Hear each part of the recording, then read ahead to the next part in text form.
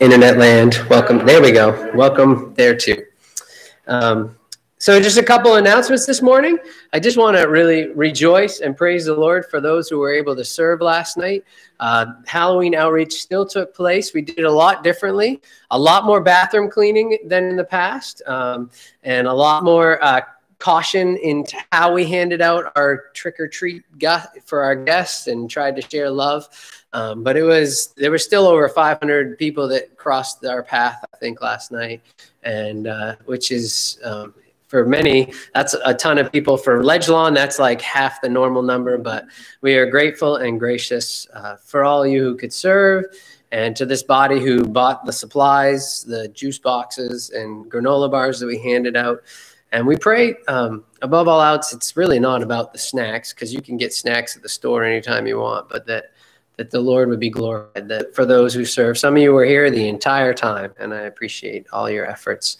Even if you were here for 5 minutes, I appreciate all that you did. cbarber.com if you want to, follow along. It's kind of has a outline for the service, and you're welcome to check that out. And it also has a place where you can RSVP and let us know you're coming, and that's there for you. And another reminder is high noon on Zoom Thursdays. You're welcome to join us in a time of prayer, and it's about half hour long, just praying for needs of the body and praying for one another. You're welcome to join us on Zoom. Just ask Sarah for the information. We're also, I think it looks like a lot of the leaves are going to be down. If you'd like to join in an impromptu raking party next Saturday, we'll be outside raking leaves, Lord willing, if the weather's not bad. If you already have plans, it's impromptu, so don't worry about it. Like, enjoy your plans and do what you were going to do. But if you are interested in chucking some leaves in a bag, feel free to come and join in the fun. And let me know if you have questions. Actually, let me know if you're coming. So in case the weather's bad, I can let you know if it's not going to happen. 8 a.m. Sorry, thank you. 8 to 10.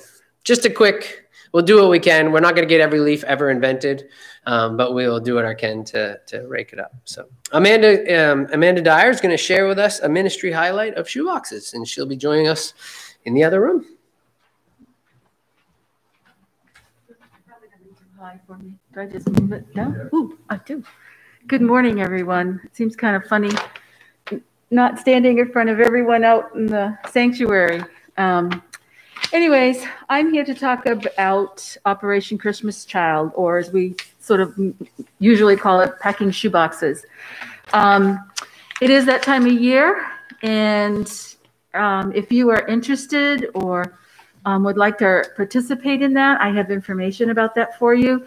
The Samaritan's Purse is who sponsors this, Operation Christmas Child, and it's so that you can provide God's love in a tangible way to children in need around the world, and together with the local church worldwide, share the good news of Jesus Christ to all children. There are shoe boxes. Sarah, thank you for putting all the materials out. There are shoe boxes that you can bend and fold and put together, as well as labels. There's a shoebox label. Looks like this. Oh, okie-doke. That needs to be filled out. It tells you the ages of whether you're doing a boy or a girl, and the ages, you're going to check that off. You're going to put that inside your box. So there are supplies in the sanctuary as well in the foyer. If you want to get a packing slip that will track your box, you do that online, and you would pay the $9 for the shipping online as well, and then they give you a code, and as those boxes are shipped, you can track where it's going to, if you would like. There's a lot of items that the typical items that we send, in school supplies kinds of things, small toys, hygiene items, however, no toothpaste because it's considered liquid. No shampoo, anything that's liquid is not allowed. Socks, bandanas, t-shirts, hats, sunglasses, underwear, those things are good. Blunt scissors are good. They ask that you not send anything that is used. They ask that you not send anything that is considered warlike, weapon-like, which if you go looking for things for young boys, it's really kind of hard to find things that don't have superheroes just plastered all over them. But anything's about fighting or weaponry, they're asking you not to send. And actually, if you put those things in, when it gets to the big packing center, the distribution center, they take them out anyway. So it's not like they're going to get anywhere. They're not going to be used. At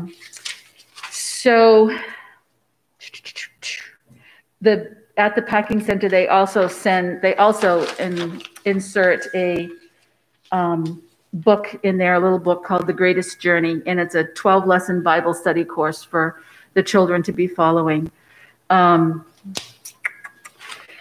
You can also pack a box online if you don't want to go out shopping. You can go to the Good Samaritan website, and you will see Operation Christmas Child under their missions, and you can pick out items right then and there to pack a shoebox. If you pack your own shoebox, you tend to be able to put more things in it. They sort of limit you to one thing from this category, one thing from that category, one thing from another category. Candy, that's another thing I should have mentioned. You cannot send candy. We used to always send candy, all the leftover Halloween stuff. No candy, no food, and that includes like fruit roll-ups or fruit funds. No vitamins, chewy vitamins. The kids you can't send those either. And of course, anything that's breakable or glass. The pickup week or the drop-off week is going to be in November, and it will be the Sunday before Thanksgiving. I believe that's the 22nd of November. They actually have a full week, but I can't do it during the weekday, and there's nobody on the island who's doing it this year, as far as I know. Last year, there was a place on Christian Ridge in Ellsworth, which was very convenient. Otherwise, I'll be taking them to Blue Hill. If you would like me to take your box, I will pick them all up on the 22nd. In the past years, as people have finished them and brought them in, they've just left them. We probably could leave a pile here in Sanctuary Hall as well as in Fellowship Hall, the sanctuary. And I will make sure that they all have labels correct. I will check them all and I'll make sure they all have the elastic band on them before I take them up. I'm more than happy to do that. If you have any questions about how to pack, usually I sort of hand everybody this 2 or 3 page directions. And maybe what I'll do is I'll leave this with Sarah, and Sarah could at least make a copy for each space so people can look at it. You can also email me. My email is in the school directory. Yeah, we have one of those too, in the church directory. And I'm in the school directory too, but the church directory, you can call me if you want to write down my email, or it's also on this that Sarah will make a copy of. In the past, we have, we've taken up to 200 boxes, and it's gotten less and less each year, but that's okay. To me, 1 box, 2 boxes, 20 boxes, 50 boxes, whatever people are willing to do, I'm willing to take. If you are not interested or cannot get online or shop for a box, but would like to help out with shipping costs, Linda has always sent a check to them from our church from anyone who wants to contribute to shipping. There are a lot of people across the country who can put a box together, but the $9 per box gets to be just a little bit much for them. So they rely on people who are going to donate shipping money. And there are some big businesses that do that as well, but there are also people who just send a check through their church to cover some of the shipping costs. So however you can help out is wonderful. I thank you, and I hope that the children that we reach out to and touch are blessed by our doing so. Thank you.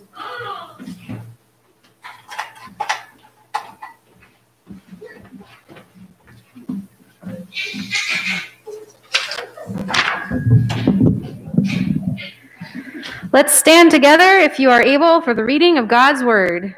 Psalm 100.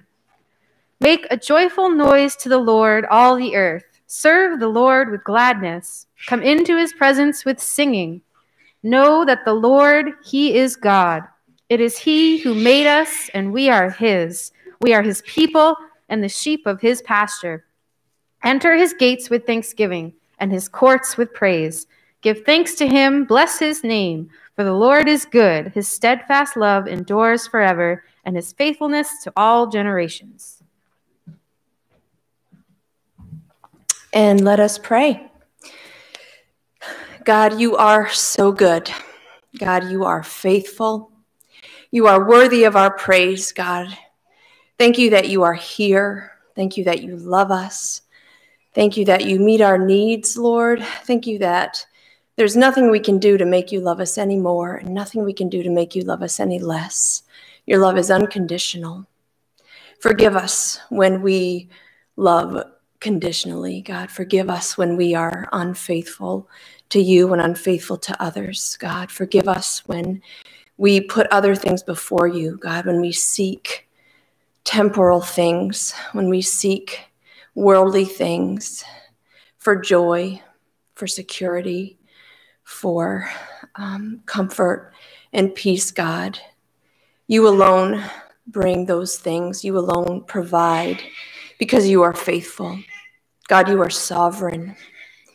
God, you are love. You are truth and peace. God, we think of those things, God, and we pray that you would help our hearts to enter with thanksgiving, to enter your courts with praise. God, may we have grateful hearts.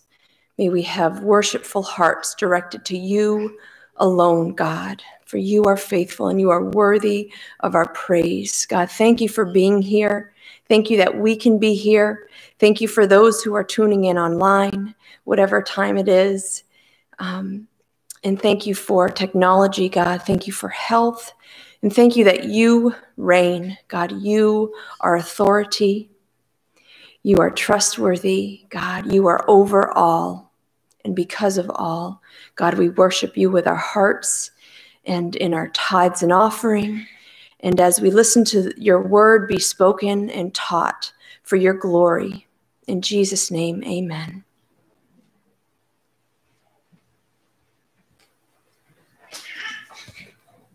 As we sit and reflect on a song that Kevin is going to play, hopefully you can catch the lyrics. I find that I probably know a lot of songs, and maybe you don't know all of them as well, and I'm sorry for that, but I pray that this particular song is a reminder of God's faithfulness, of his steadfastness, and that he is trustworthy. So this song is called You Are Faithful by Carrollton, and following that song, Tim and Michael will both come and lead us in a time of prayer requests. So maybe even as you listen to the song, you think of something that you're just wrestling with or that you want to trust God with more. And perhaps it will remind us of things that we can be lifting up in prayer. So you want to press play on that, Kevin?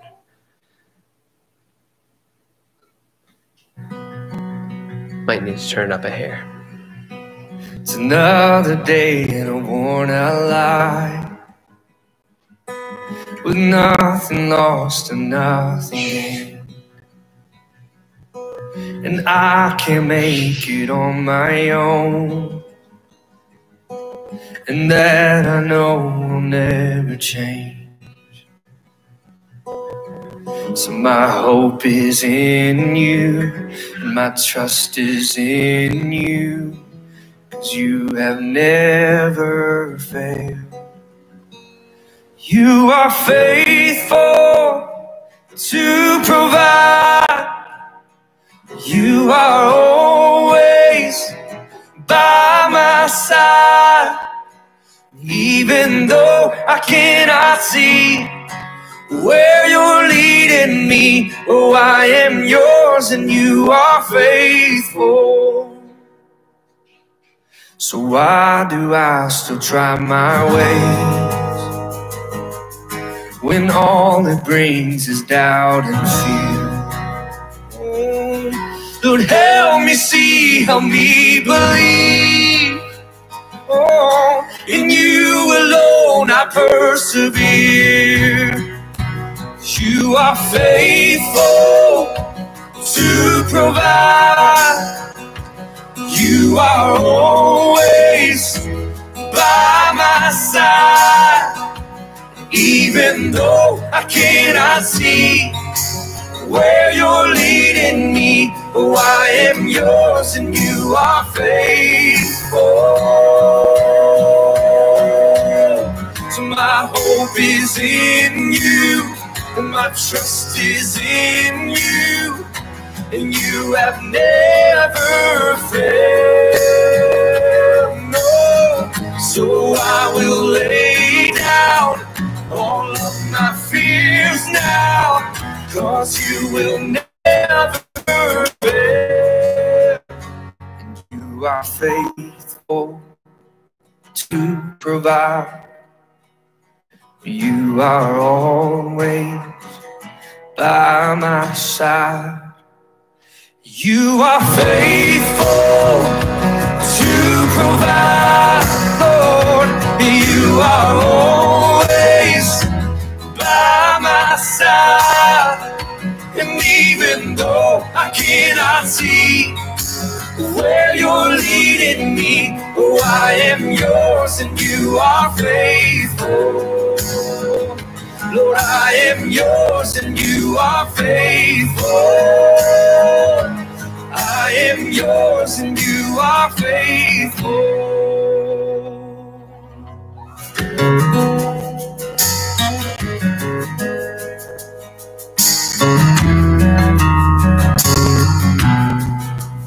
Oh.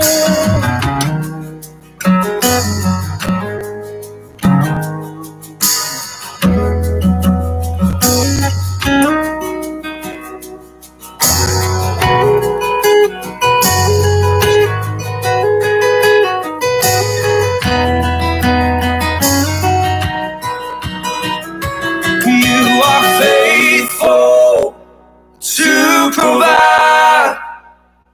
You are always by my side. And even though I cannot see where you're leading me, oh, I am yours and you are faithful.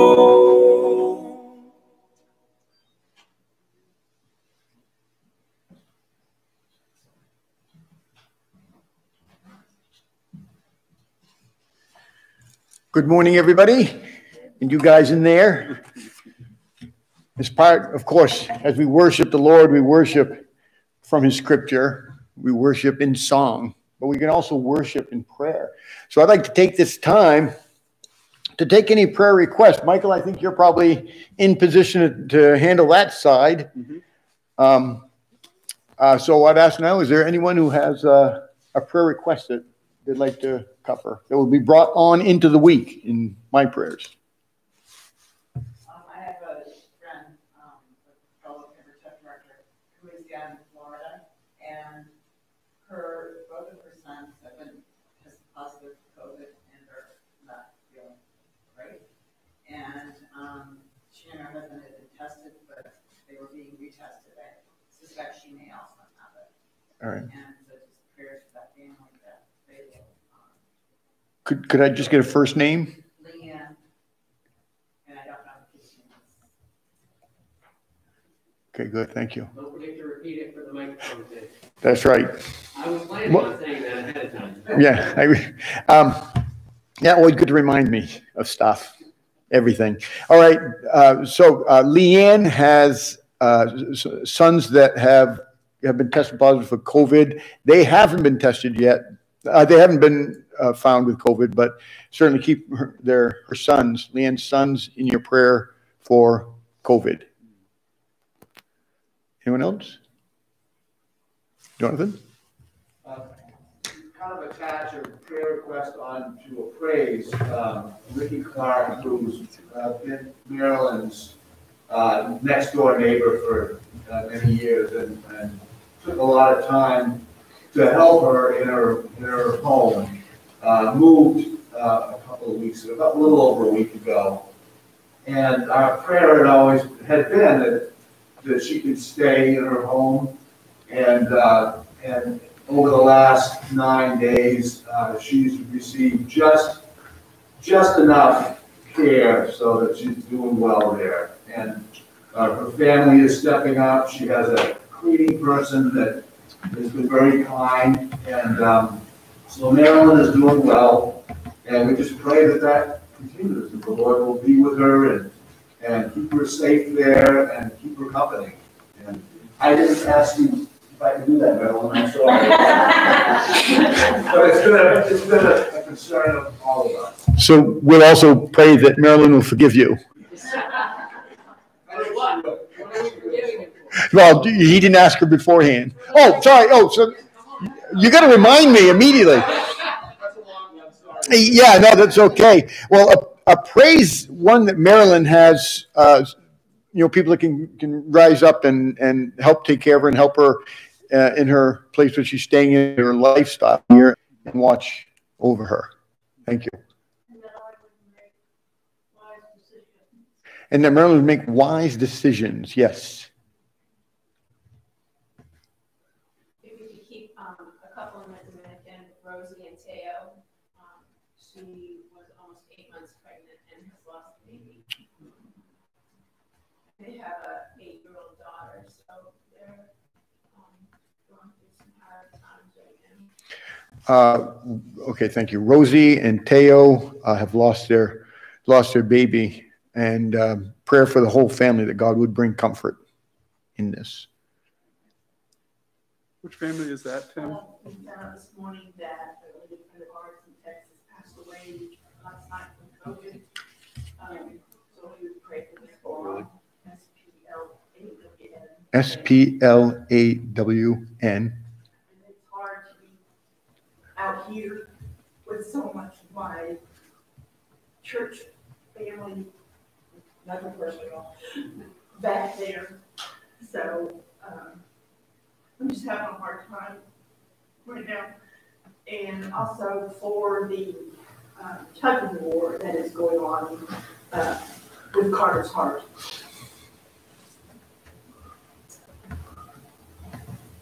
Okay. Keep in prayer Splawn, who has passed away from COVID. Well, keep in prayer his family, that God would be glorified there, and keep Carter and his health definitely in your prayers.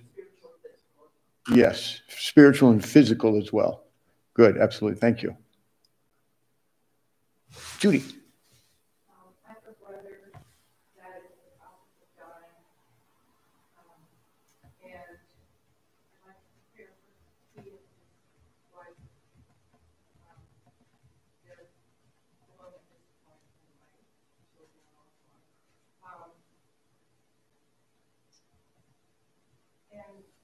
Been on dialysis, and he took a fall, and the fall has taken him down. And he's dealing with that, but he's told me that he's not going to make it this time. I'd like to think that he's a believer. I know they go to church. I'd like to hear for Jeff and Pat.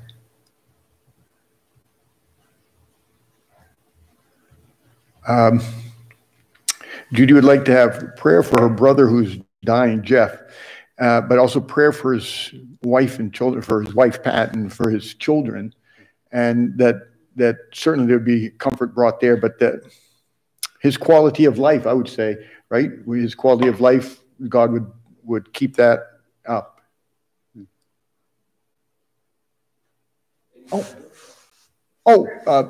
We'll ask Linda first. Okay, Linda, go ahead.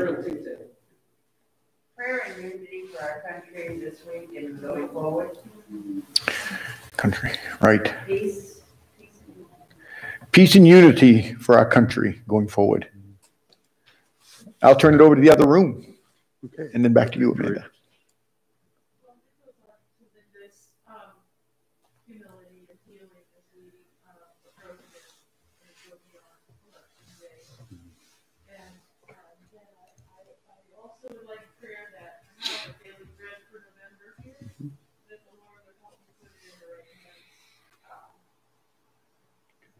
Yeah, so going on from Linda's prayer that we may have humility and we may be able to move forward in the next days, which a lot is going to happen in our country, but also for daily bread that both Jeree may get that into the hands of someone who could really use it and be blessed by it, and that we all may seek to be light to those around us.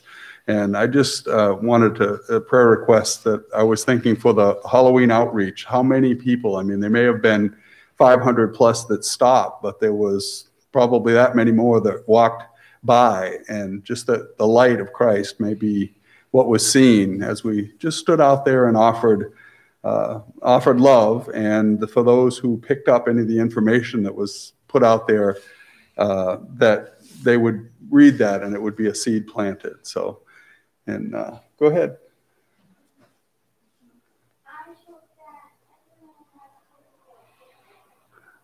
Yeah, prayer for everyone who has COVID, or maybe if they're not even sure, that they will get better and that they will get better quickly and not have any lasting sickness. Kathy?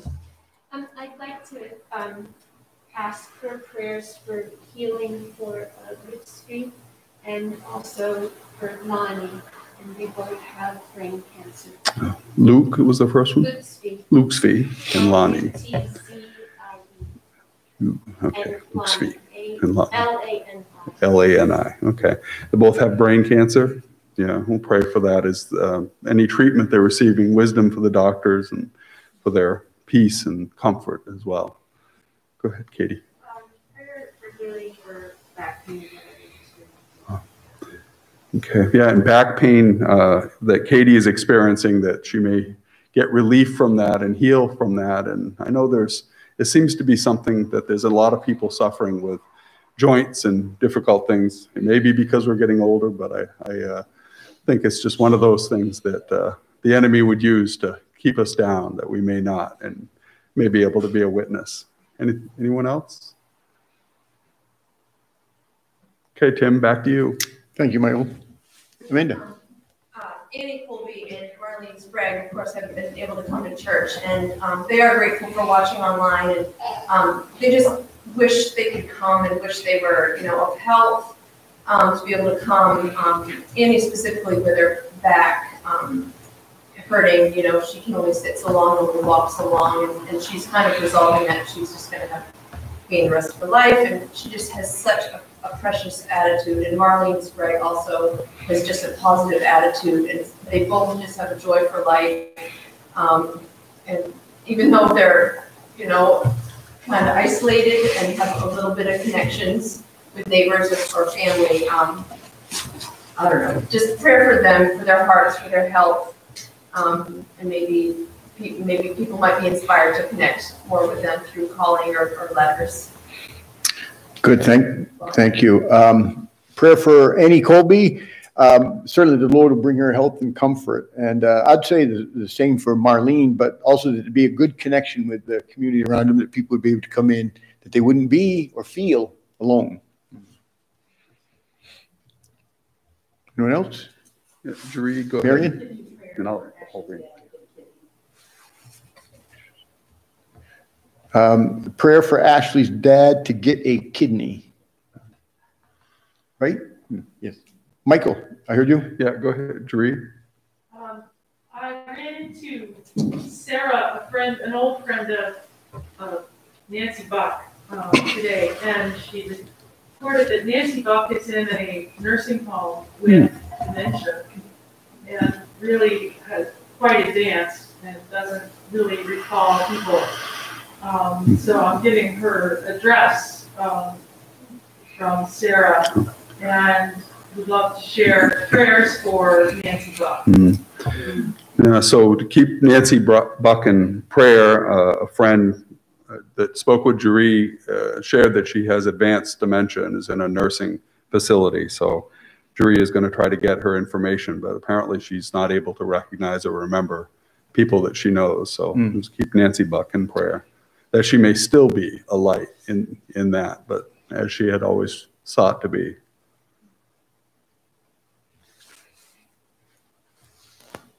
Is that everyone on your side, Mike? Yes. Let's turn our hearts and minds, our whole being to the Lord right now as we go before the Lord of creation in prayer. Holy Father, we praise your name. We praise you, Lord, that you are King of creation. It's all yours. You made it.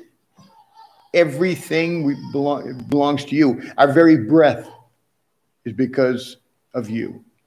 Lord, I pray that you would bless us this day and hear us. And Lord, I pray for myself, and I believe it for everyone else to pray for themselves, that as you hear these prayers, that you would forgive me my sins. You'd cleanse me. That this would be a prayer of a righteous man, not my own righteousness, but the righteousness of Jesus Christ. Lord, we ask as always that your will be done in our lives here and within this church. That we would know what it is, that you would tell us, that we would grow in unity, in love with each other, but also in you. That this church would be an incredible light for Jesus Christ, shining into certainly the community, but into our culture, into all the lives around us, people at work that we work with or go to school with, that there would be an obvious light of Jesus Christ, that many would come here and find the truth, find Jesus Christ, find salvation and growth in you. Lord, I pray for Leanne's sons who have COVID, that we know you're a God who brings healing. And so we'd ask for healing for those boys, but also that they would resist the COVID strain, Lord. And I would pray overall with this whole COVID thing going around, Lord, that you who can change cultures, change many things, Lord, that you would just eradicate the COVID problem, Lord, that you would just cleanse the world of that disease, Lord. And we pray that humbly, knowing that you are God over all. I pray, Lord Father, for I praise you that there are people gathering together to help Maryland, and pray that there would be continual help there. But also, as these people come in, as they bring help, that she would be a great witness for you, Lord. That she would have her words of wisdom, and you'd give her opportunity upon opportunity to offer those great words of wisdom in you. Bless her in this. I pray for Rosie and Teo, who has lost a baby, where there's such great sadness, such grief, Lord. I pray that you would be with them and bring them comfort and remind them always that you know, that you care, and that you hold them and that baby dear. I pray that you'd pray with that you'd be with the family of Splon who has passed from this COVID, that you'd bring them the comfort that only you can bring, Lord, in any kind of grief.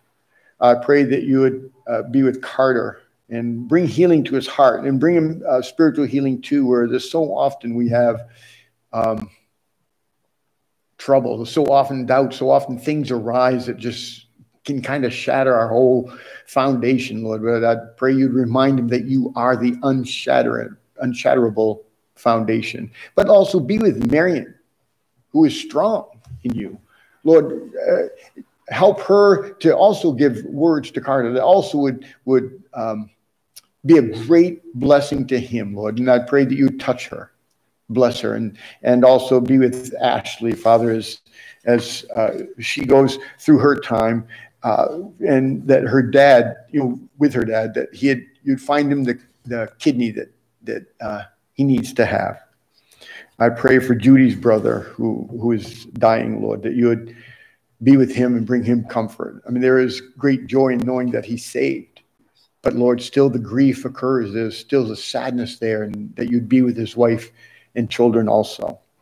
I pray for this country, as all around things just seem to be going to pieces, that you would be with us. Lord, your children who love you, we want you here. We want you in our schools. We want you in our hospitals, in our courts, Lord. We want you to reign and rule over us. Remember us in this and help us to be strengthened. May the Christian community rise up to show that we love our enemy, those who would persecute us, Lord, those who would be angry at us, that we would have them in our prayers, and that there would be an obvious love for you, Lord God. I also pray for Katie. You'd bring healing to her back pain, Lord, and bring her strengthening there, that really the joy of the Lord would be obvious in her actions and in her life.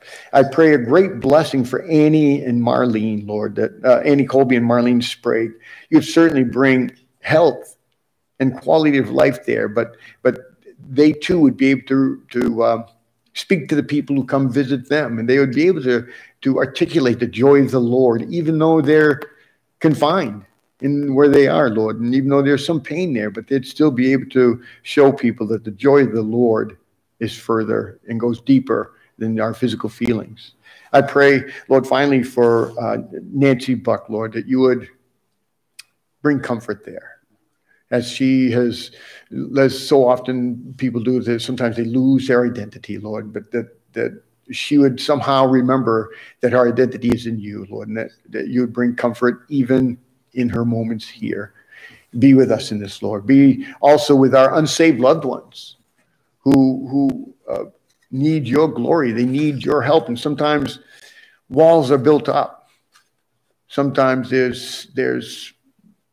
just don't want to even hear, Lord. I just pray that you would open up their hearts and bring your salvation. I pray this, and I pray a great blessing on us, this community of believers, this family, that certainly again and again we would grow closer in you, that our worship would be true, real, and deep, and growing.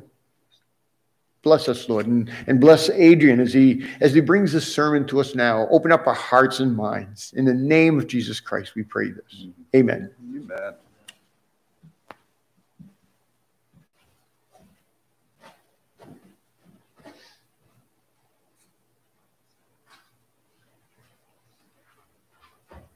Hey, Mike, you mind coming back and praying, since you kind of, yeah, perfect. I was just thinking, I don't know when you're actually leaving, Chris, but I know that you're headed out pretty soon. And I thought we could lift up Chris in prayer and trust that God would go with him as he seeks what the next adventure is. I don't know if you want to fill me in, Chris, or Mike, in any ways that we can be praying for you as you head out. Yeah, just clarity, support, make sure that everything goes smoothly when I move, and afterwards the plans that I have in place for taking the ASVAB and going into the military. Okay, for sure. So, Mike, I don't think you heard that, but just pray for Chris for clarity as he moves and as he looks forward towards the next step. He's taken a word I can't say, the military test, ASFAD. Is that how you say it? I don't even know. Sorry, Chris. And as he takes that test and as he kind of sorts out what the Lord has for him as he serves in the military. So do you mind praying for him, Mike? No, I'll be glad to pray. Thank you. Oh, Lord, we do lift up Chris, and we thank you for the time that we've been able to spend with him. And we just pray that the future that lies before him will be one that's filled with you and the ability to be a light. And we pray for his ability to do well on this test and to figure out exactly the direction excuse me, that you are leading him. Sorry, frog. You are leading him to go as he moves into the next section of where you are bringing him, Lord. And I just pray that for him and for each one of us, that we may seek to be a light in whichever way you lead. And the choices we make will magnify your name. We praise you, Lord, and we thank you for Chris this morning and for all the things that you are doing in each one. In the name of Jesus. Amen. Amen. Thanks. Mike, can you do another favor for me and shut that microphone off? You just hold the button that's kind of green on the side. That'd be awesome. If you want to turn, we're going to be in Ephesians this morning, chapter 1, verses 15 and 18. I invite you to turn there if you would like. And while you do that, I get to tell you a little tale from way back, or for back in my day, summer of 1999. The Lord had me join a mission team with the goal of building, constructing literally with our hands, and establishing an outdoor adventure-based ministry. The leaders of our team of about 20 folks had a passion to merge their love for the Lord, their skills in team building, and their love for the outdoor education and the hearts for the people of Romania. So that was our destination. Our team was to construct a low and a high ropes course. If you're not familiar with those, you could probably Google it. It's basically, it's like wires in the woods and, you know, different challenge elements. Students nowadays are pretty familiar with them. Like you have to walk across a log that's 40 feet in the air. I mean, you're tied to something, but anyways, that's a side note. But so these, of course, on our journey, we had all kinds of challenges and setbacks, like any missions journey. It was for an entire summer, so there's plenty of room for that. Our team constructed the low and the high elements of the course. We lived in the woods, literally in tents. We cooked our meals over the fire. We worked hard all day long. We carried lots of heavy wires and did lots with chainsaws. Other people did stuff with chainsaws. That's not one of my skill sets. I can use a chainsaw, but usually it turns out bad. That's that they probably should have taught me, actually. So we worked hard. We laughed a lot. We sat around the fire. And in general, we smelled really bad, to be honest. A few of us were given the privilege of leading the first Romanian team development activity. So the first group, we were given this privilege. And with translators, we gave them small challenges. You start off real small and kind of build up to these bigger, higher elements. So we started off with some real easy challenges, or not necessarily easy, but the smaller ones, the safer ones, I guess you could say. And it's helpful to know that at this time in general, Romania was not exactly like, there was like this attitude of distrust. They didn't trust one another. They had been in a culture where people would like turn them in. They were never sure if someone were going to turn them into the authorities. So there was kind of this general attitude of mistrust, which I believe is partly why our leaders felt called to this area to bring trust development activities and ultimately not just trusting one another, but trusting the Lord. So we kind of were coming into this experience knowing that this was a reality. So all these activities and all these group initiatives were designed to kind of help encourage attitudes of trust and ultimately to apply it to what was called viața normal, which is just like normal life. Viața is just the Romanian word for life.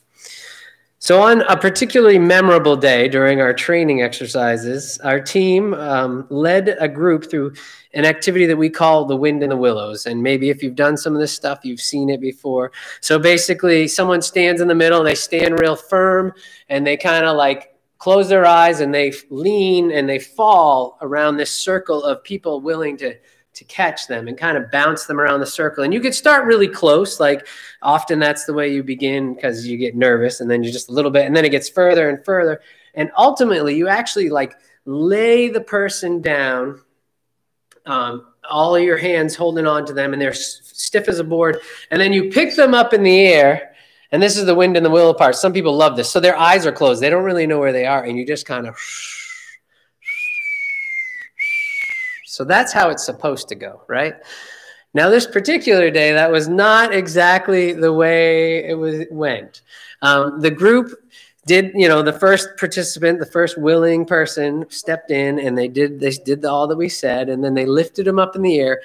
And I don't know how they did this because they didn't communicate, but all of a sudden, all like 8 of them started running with the person in the air as high as they could hold them straight for some bushes. And they chucked the person who had their eyes closed into the bushes. And it's okay to laugh because it's like hard not to. You're like, this is the exact opposite of what we're shooting for here.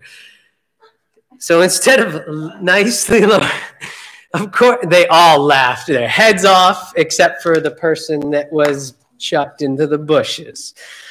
Lovingly, I guess you could say that they were chucked into the bushes. They were living mad. And the leaders were like, what do we do with this one?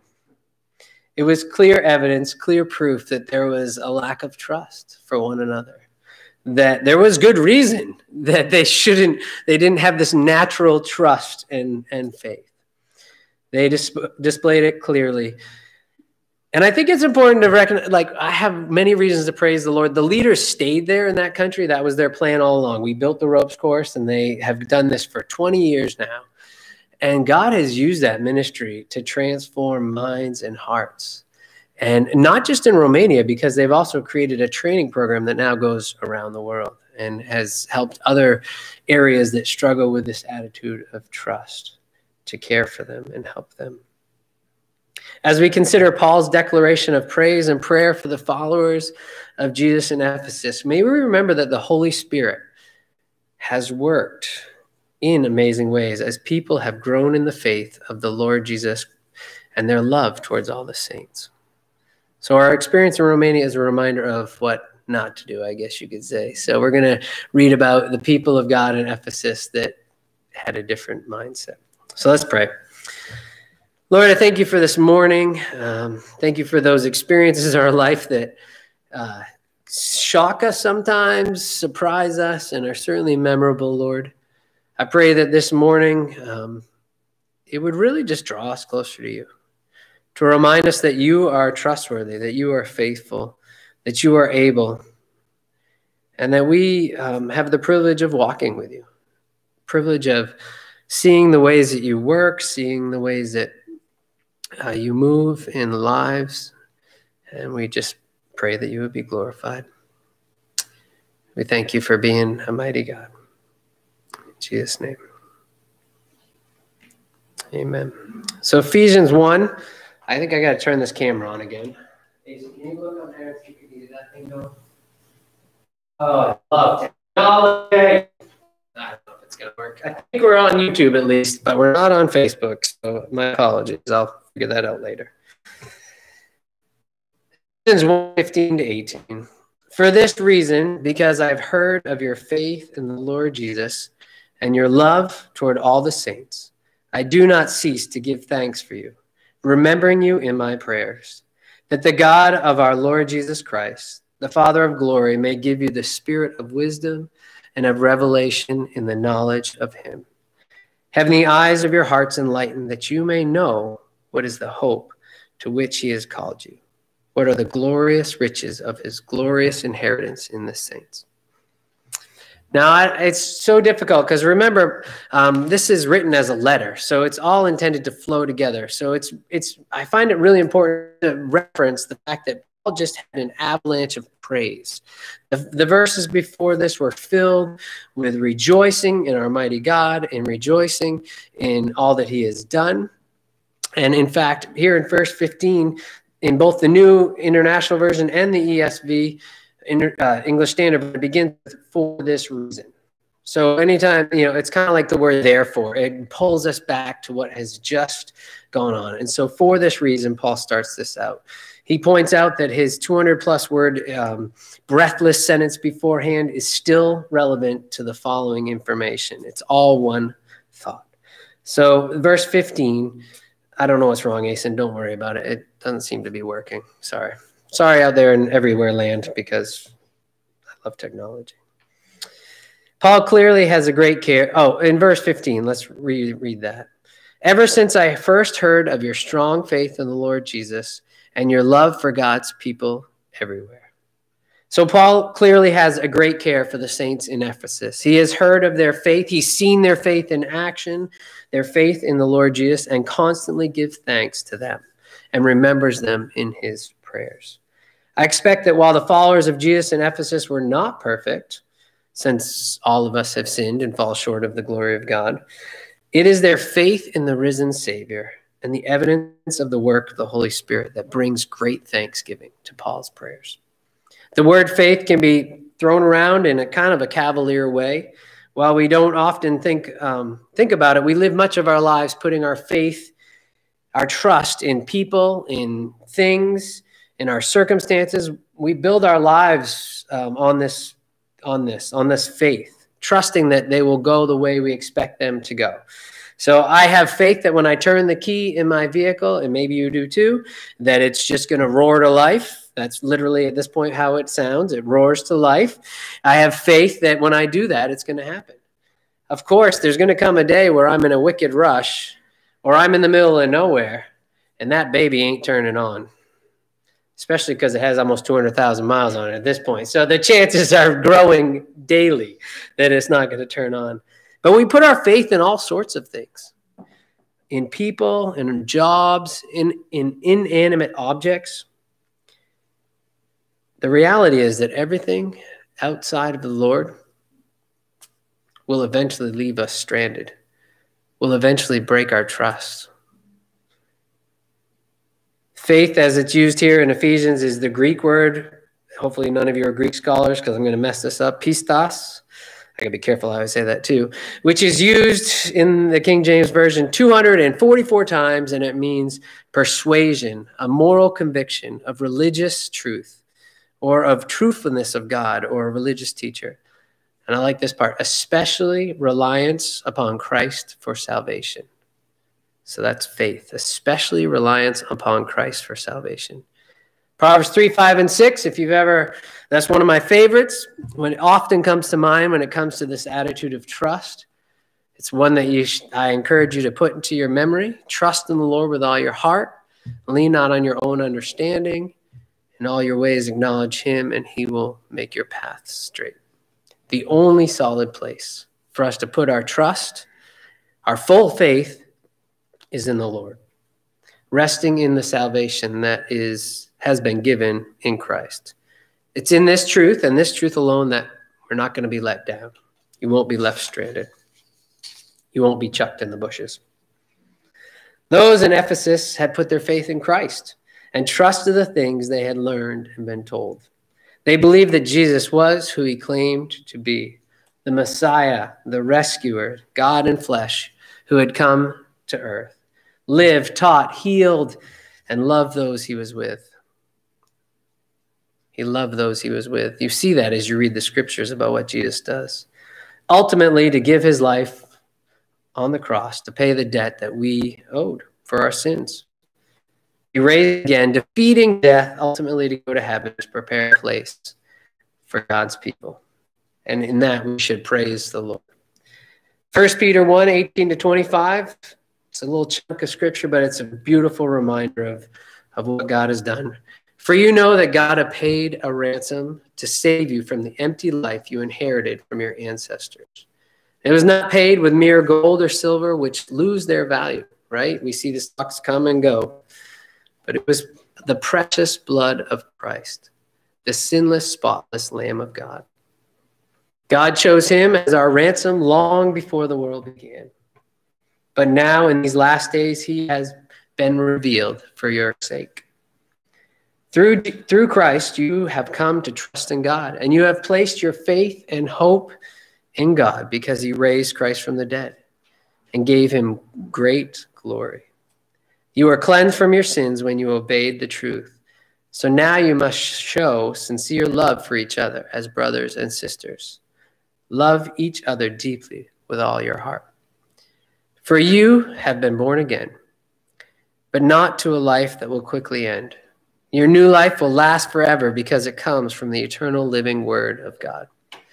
As the scriptures say, people are like grass. Their beauty is like the flower of the field. The grass withers and the flower fades, but the word of the Lord remains forever. And that word is the good news that was preached to you. We've been given this great news. We've been offered life. Question for us today is, are we ready to put our trust, our faith fully in what we've been offered? Are we, as the body of Christ, ready to put our faith in our mighty God? Or are we going to be hesitant like the next person in that group that was going to get lifted up? I'd be hesitant, wouldn't you? The first person got chucked. But we've been given this solid example of a Savior who was the same yesterday, today, and forever. Are we ready to surrender our ways to his ways, to seek to live through the power of the Holy Spirit, the life that is offered to us in Christ? Are we ready to be the next one to step in and say, okay, I trust, I'm ready to go. I'll see how this wind in the willow thing where it takes me.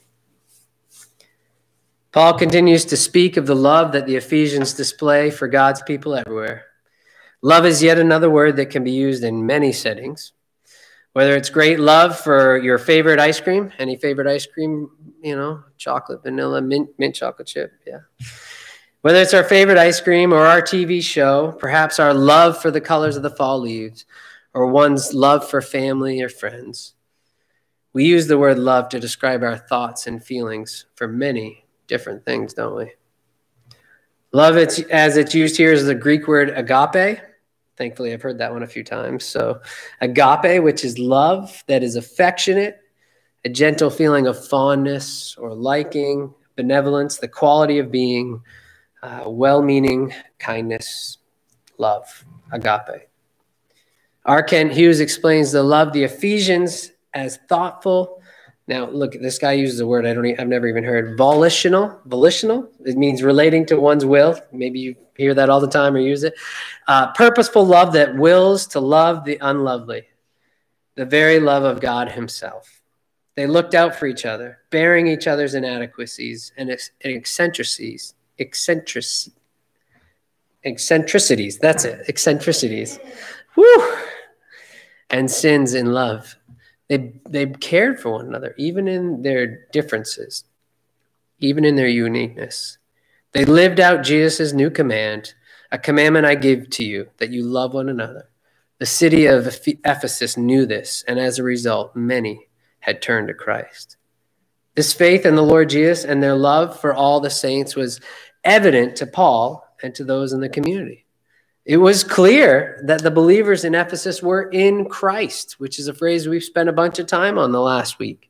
For it is in Christ that we are identified as God's own children. And the Ephesians were not just calling themselves Christ followers, but it was clear that they were actually in Christ, that they had been changed, that they were united, that they were his children. Their faith and love leads Paul to a posture of incredible gratitude and prayer. So verse 16 says, I have not stopped thanking God for you.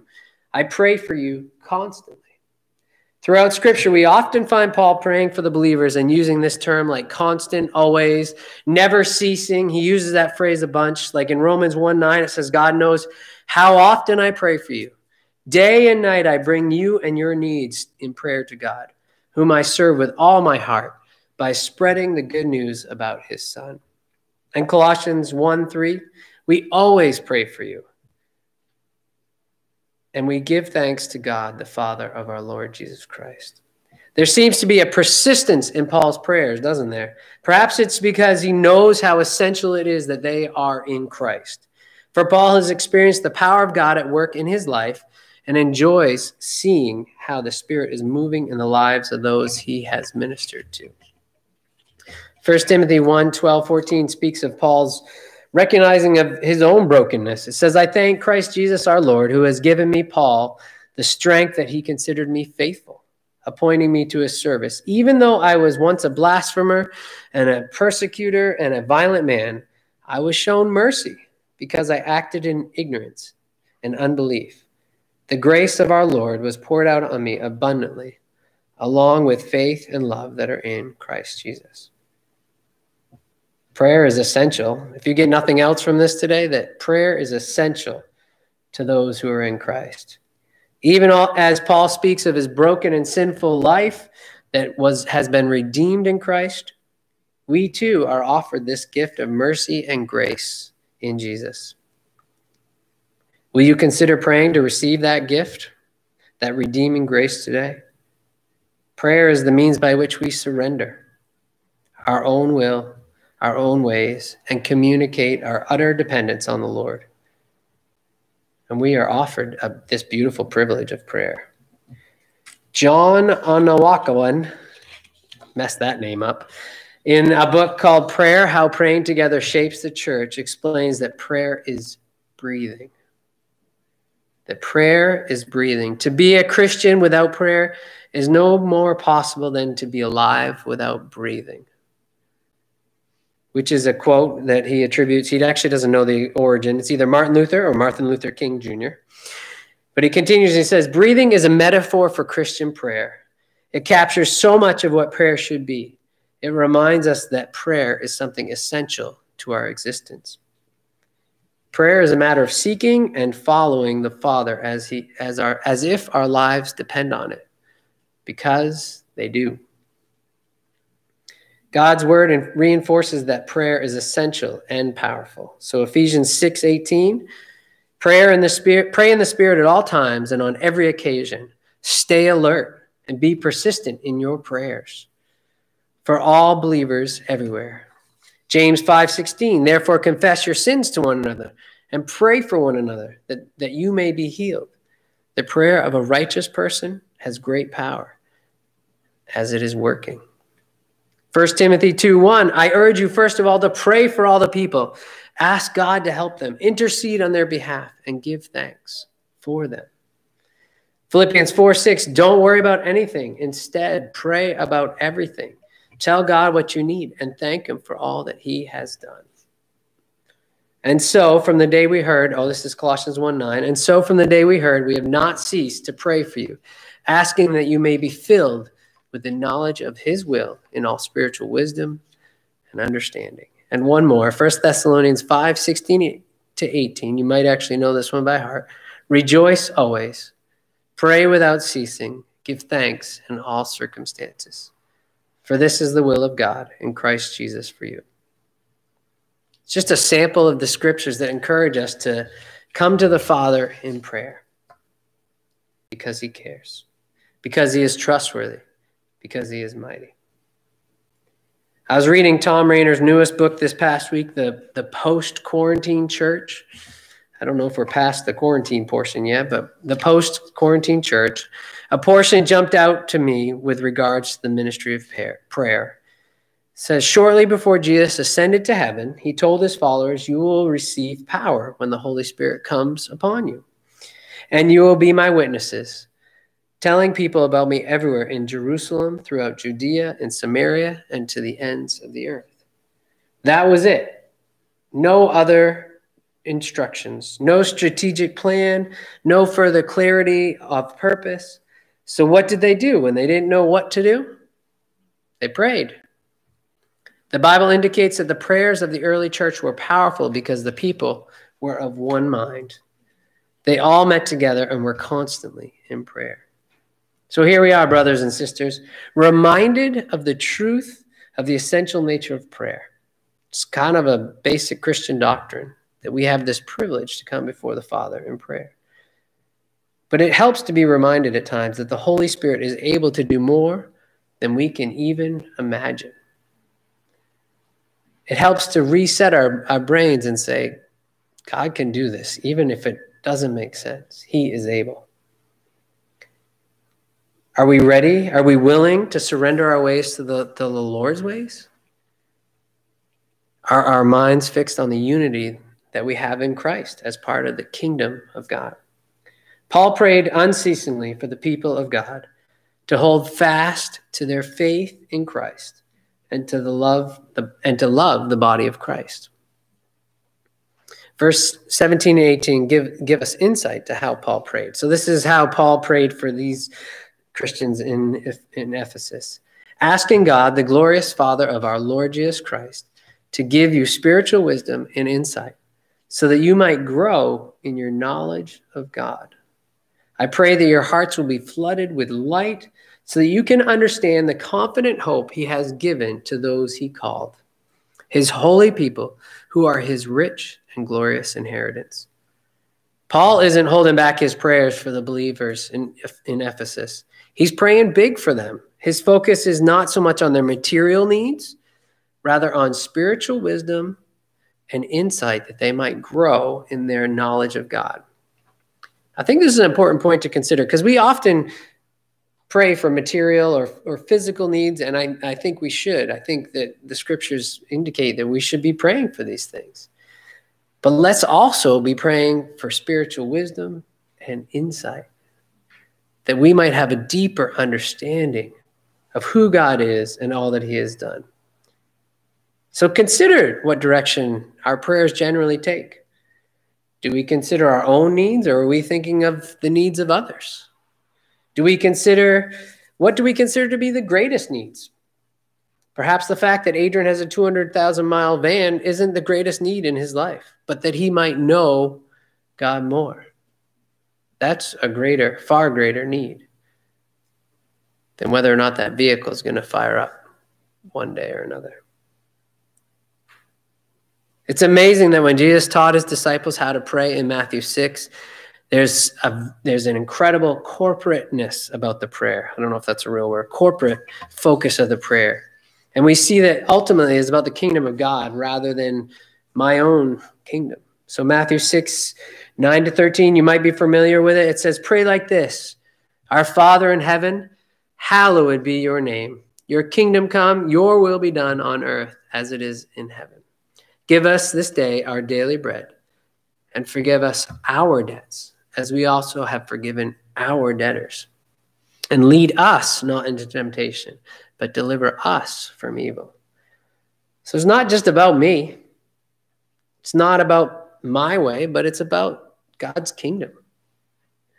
And as we grow in Christ through the power of the Holy Spirit, in knowledge and depth of insight, our ways ultimately will fall in line with his ways. Hughes states, when you learn that prayer is not about getting God to accomplish our plans, but about gladly submitting ourselves to his, we will find that when we turn his plans into our prayers, they are constantly being answered. It's kind of a mouthful, but basically it's changing our minds to be so much in tune with what the Lord has in mind that, of course, those prayers will come to be. To be clear, we are able to realize that our great need is for spiritual wisdom and insight in the knowledge of God. All other things seem to fall into place when that becomes the priority. And Paul's passion is that they would know God and God alone more. What an incredible gift to pray for our brothers and sisters, that they might know God more. And as we pray to this end, we will be reminded that he is in control of all things, that he is trustworthy. He is not that scary group that's going to chuck us into the bushes when we're not paying attention. He is trustworthy, that he will do what he says. A portion of our church covenant reminds us of a beautiful calling that we have as a body of Christ to pray for one another, and to seek unity in Christ. This is what it states: bound together in fellowship of faith with all who confess Jesus Christ as Lord and Savior, we will pray and work for a spirit of unity among all Christians. Our prayers for one another can move us to a place of having our eyes and our hearts opened to what God has, God's kingdom, rather than our own perspective or desires. Richard Coking says that through the ministry of God's Spirit speaking through the living words of Scripture, we actually get to know God himself. It's our supreme privilege as Christians, not just to know about him, but to know him personally. J.R. Packer says, we are cruel to ourselves if we try to live in this world without knowing about God, whose world it is and who runs it. The world becomes a strange and mad, painful place, and life in it is a disappointing and unpleasant business.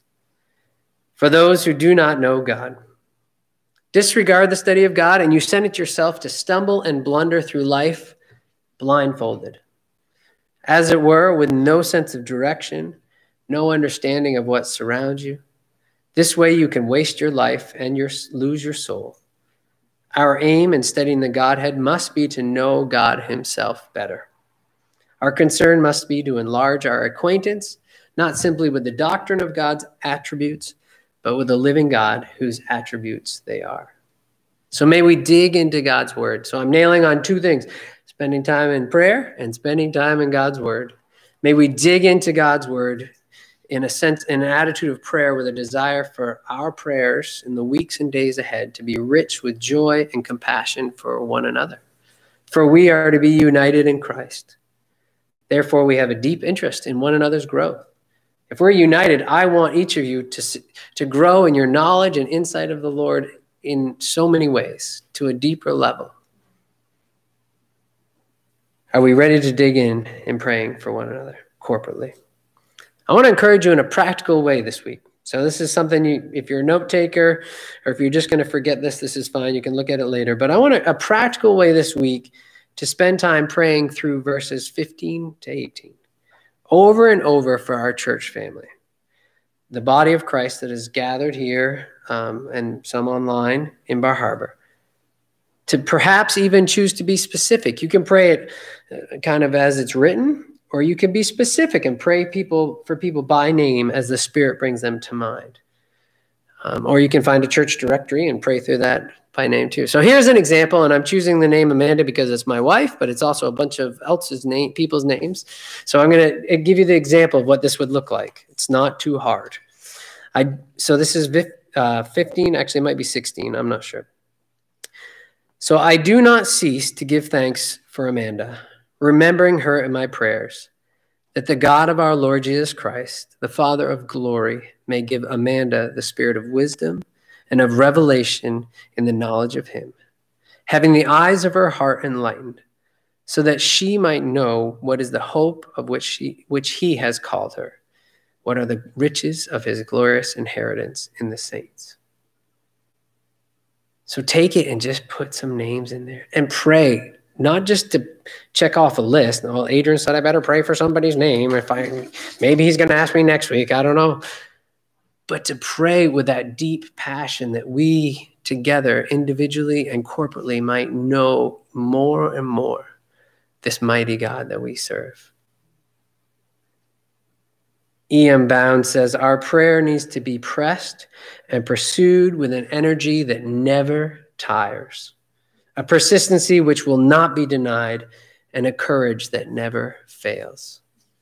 It's easy to grow weary. It's easy to spend one morning in prayer and then the next 3 you get caught up in something else. But to be persistent, to seek that our Father day by day. May we pray in great faith of our Lord Jesus Christ and with a tremendous love that comes from the Holy Spirit for one another. Let's pray.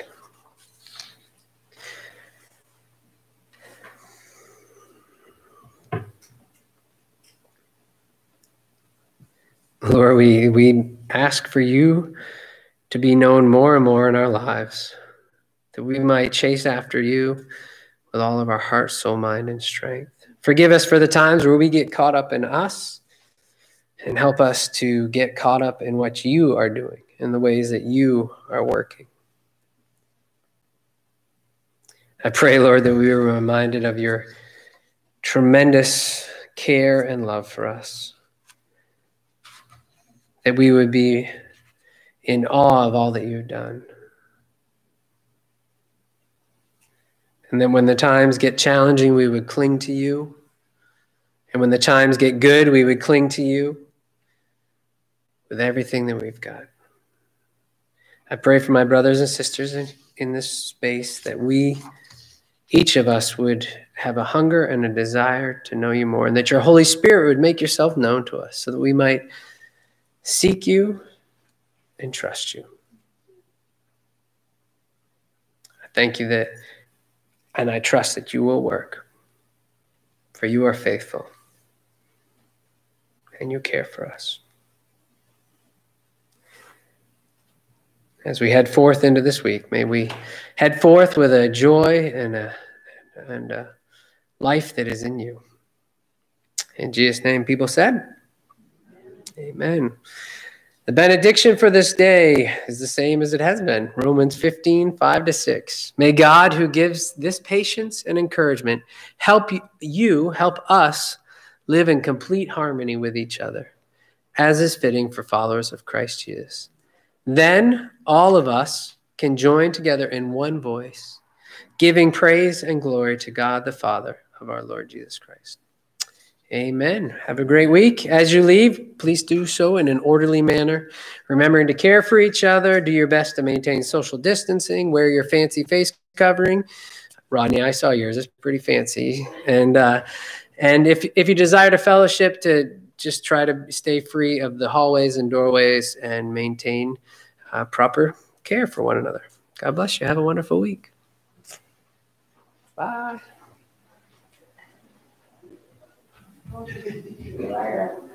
Social distance.